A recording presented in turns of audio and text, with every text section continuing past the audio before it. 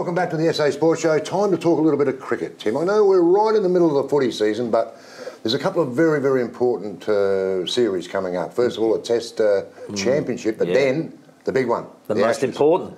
The Ashes, yes, which is massive. Now, we thought we'd get the man in that would probably know all about it, would probably know all about the cricket, whatever.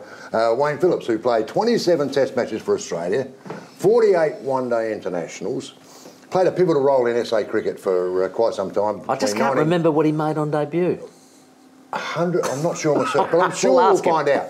I'm sure we'll find out. But he did play a pivotal role in SA cricket from 78 through to 1991, both as a player and as a coach.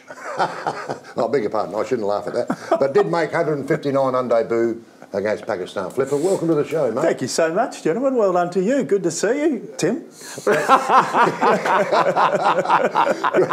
And great to see you, mate. I haven't seen you for what now? 2 days. 2 days? Yeah, they were reasonably memorable, those days. Yeah, up at Clare. And yeah, you organised it all for me. It just couldn't go wrong. I was just so happy. Yeah. So, yeah, it gave me, didn't have a room.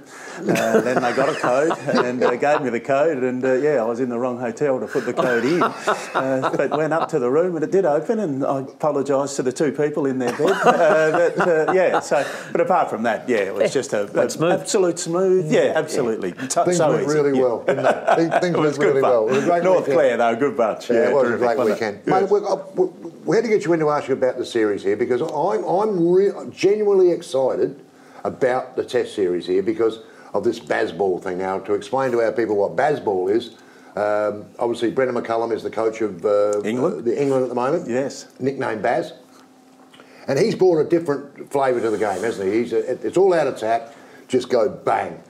What have we done, mate? And the really interesting thing, I think, Baz, is that the way that England has embraced it. You know, they trust it, to play that way.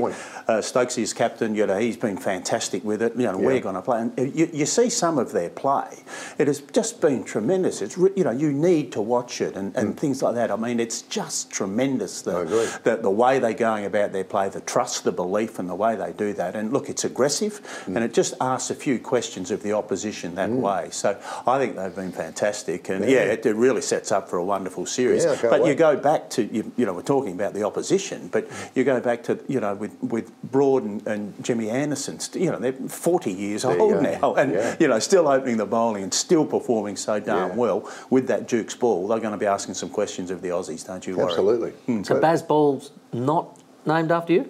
Well, it is in a sense. That's what you told me. He's claimed it. Oh, he's claimed it. All right, fair claimed it, yeah. I heard a whisper too that they may even be bringing the boundaries in closer. Is that a true statement? Yeah, a little bit shorter, my understanding. To suit this style? Yeah, because, you know, people want to go and watch and play and see some sixes and see lots of fours and you know, just get that enthusiasm and enjoyment for it. I mean, back in our day, you did it to the boundary fence for four and over that boundary fence for six. Now, of course, with safety and all those sorts of things, they've brought them in, you know, with the road. Or the crowd would jump the fence and grab it first. Exactly, right. Yeah, they have a stoush. So it's they're really asking some questions of, and the players will embrace that. And we'll get to see some very exciting. Some of their pitches and ovals aren't that big compared to Australia, are they? No, not at all. And if you look, you know, you look at those overview shots of some of the grounds. You know, there's 16, 17 pitches there, but you know, the ear to the wall is for four, and into the over the wall is for six. So it's really going to be very interesting to see how it plays out. I think Australia have picked a team to play Bazball. I really do. I think they picked a squad here. If you include Mitch Marsh in that squad, aggressive, yes, in good form. I love Mitch Marsh. Yes. The opening is going to be the big issue between Travis Head, Warner. I personally would. I think Warner has got some credits. I think he, you know, let him go for a test or two or whatever. I don't want Candace jumping all over me, but you know what I mean. Let him do it. But gee, Travis Head in a Bazball context would be the perfect opener. Yes, yes, indeed. And he's now performing, which is always that little, or that challenging one as far as selection is concerned. We need you to be performing to the level where we can't leave you out, not to the level where we might put you in. Yeah. And that's the situation they've got, I think, there with Dave at the top of the order. Well, do we need to get him in? Yeah. Do we want? Is he performing to a level where we can't leave him out? And that's what the question will be. Yeah. The other thing, of course, with the scheduling, that there's no warm-up games or anything like that. They're playing. I think they played. Well, they've got their World Championship. That's at the Oval against India, so they play that one, and then of course into a 5-match Ashes series. All of it done in 7-8 weeks. Yeah. I mean, there's no. Which is unheard of. Yeah, the glory days of going and playing against the counties and travelling and going to up to Scotland and or into Ireland and playing there. Evidently, I had a fantastic time up in Ireland. Yeah, it was. They tell me the tour was good.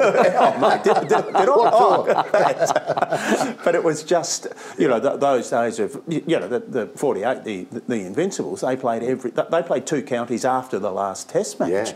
To make sure they played against every county side. They were away for 6 months. Yeah. Yes. Yeah. Amazing. I went very lucky. 85. We went as the Unquenchables, and it was just. But we were there. I think 4.5 months. And now they're going to be there 6 weeks. Yeah. Bang. Just playing that time, and including in that, of course, Flip is the Test match.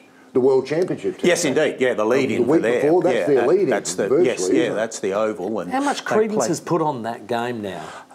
Look, it's only been happening for a little while, so that's the interesting one. We're trying to establish, its merit, its worth, becoming the world champions of Test cricket. Well, we've not asked that question we haven't had to ask because we've never ever worried about it being played or being established. So once they get that right, and it'll be interesting to see India or Australia will become the world Test champions, and then it becomes prestige. What a focus is that with the Ashes straight after it, and the IPL, of course, just dominating global cricket. I mean, that's incredible. The players and the people and the vision the scheduling that it's getting. well. The scheduling, they tell you when they're going to play. They don't ask you. Yeah. And you've got a guy like Steve Smith who has signed for Sussex, maybe? Sussex, yes. For a few games.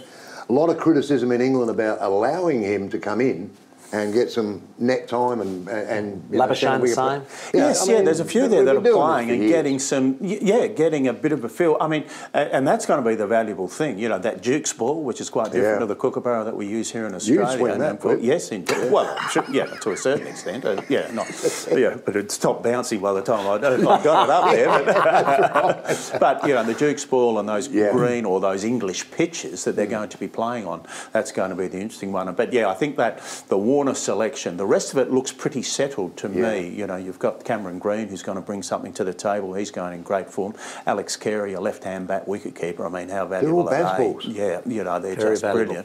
Brilliant. Nathan Lyngaz will be in form, and the 3 pace bowlers they're in good nick. So there's a lot to like about that Aussie side, but it'll just be that top of the order, Davey Warner, which way they're going to go. There's a lot to like about the series. If they play that way, this is going to be a brilliant series to watch. It's as simple as that, because, if the Aussies say, OK, come at us with this baseball and start belting us around the park, if you ever look at our lineup is extremely capable of delivering the same treatment back. No problem at all. If we're not frightened. I don't think we are. And there's nothing for them to be frightened about. Yes, they trust their play.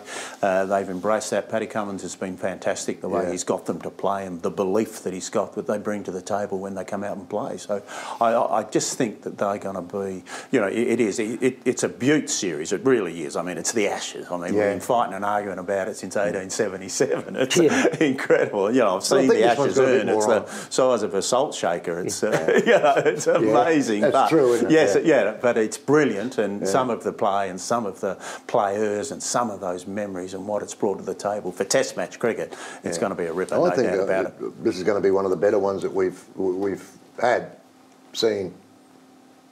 That's what I think. Well, you mentioned Dave Warner about 3 times. Some people have said he plays in the World Test Championship. And see you later. Thank you very much. If he misses out.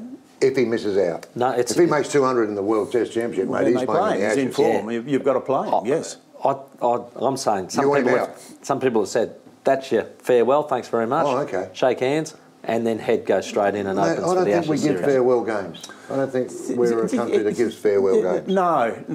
And I wonder, and I thought if there was going to be one, well, it would have been Sydney, his home Test match in the last summer, and that was, bye for now, thanks. But no, very keen to get back to the Ashes and play again and just show that he can do it. So I think the fact that he's going to play in the World Test Championship is, tells me that they're going to play him in the Ashes. But if he misses out, if Broad knocks him over a couple of times in the first Test match, it's...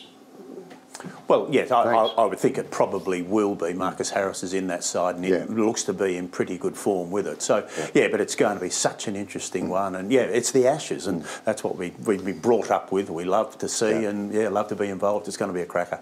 Good on you, mate. Great to see you, Flip. Always a pleasure. Really great to see you guys. Good, and thanks again for looking after weekend, me. Oh, mate, it's memorable. But it wasn't that cold, with the swag. Just standing out there hoping to get it back. It's terrific. Yeah. Terrific, mate. Thanks for coming in, Flip. Really appreciate it. Wayne Phillips was our special guest. More in just a moment.